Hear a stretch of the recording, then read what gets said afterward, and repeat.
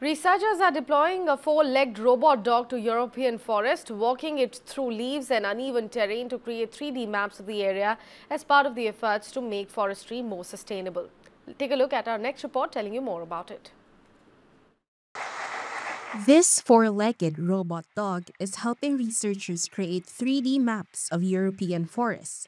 As it walks through leaves and across uneven ground, it contributes to a mission to make forestry more sustainable, one mechanical step at a time. Researchers at the Oxford Robotics Institute are part of DigiForest. It is a project that uses new technologies to help manage and protect forests. Maurice Fallon, a research lead for the project, says the robot dog can cover large distances as it helps them map a forest. The sensors that we use are laser sensors, the same kind of sensor that's used in self-driving cars.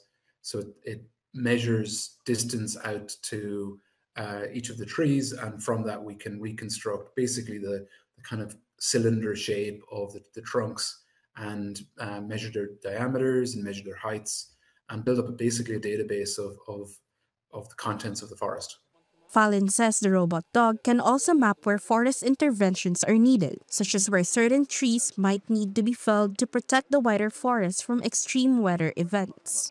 As trees grow, you can get a measure of the growth rate, and with the growth rate, you can detect where maybe a forest is struggling or where there might be trees that are dying.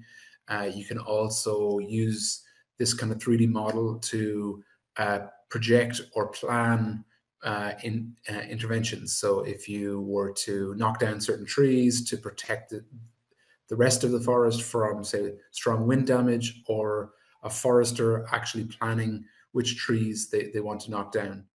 The project is funded by the EU's Horizon Europe Research Program, which supports sustainable forestry efforts. This includes backing alternatives to clear felling, where all or most trees in a designated area are cut down at once. Swiss company Robotics developed a robot called Animal, originally for industrial sites such as factories and energy facilities. Fallon says it has been a challenge to improve the walking capabilities of the dog, especially through a forest environment where it has to deal with unexpected foliage and trip hazards like tree roots.